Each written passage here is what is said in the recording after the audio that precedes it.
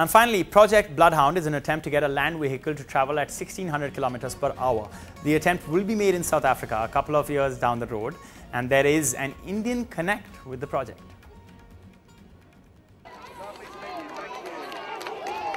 Andy Green used to be with the Royal Air Force, and being on the ground doesn't seem to have slowed him down much.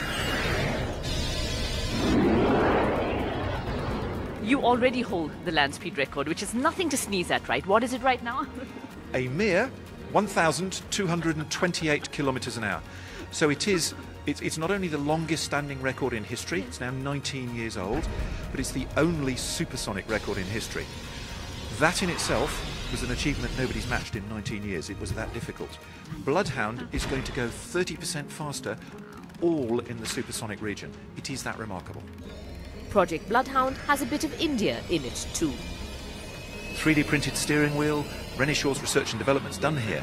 The machining for the suspension components was done with Jivel Software, an Indian company. The chassis is built with Tata steel. The list goes on. It's a fantastic... Bloodhound is running a model rocket car competition. Tens of thousands of children in the UK. It's also running overseas in Brazil, in South Africa, and we're trying to get it started up in India, where model rocket cars, the kids can actually design and build and research and develop and engineer their own very cheap, very simple rocket cars. In the contest, I think, also for students to build their own little rocket cars. Yeah, they are, and that's something I definitely want to take part in.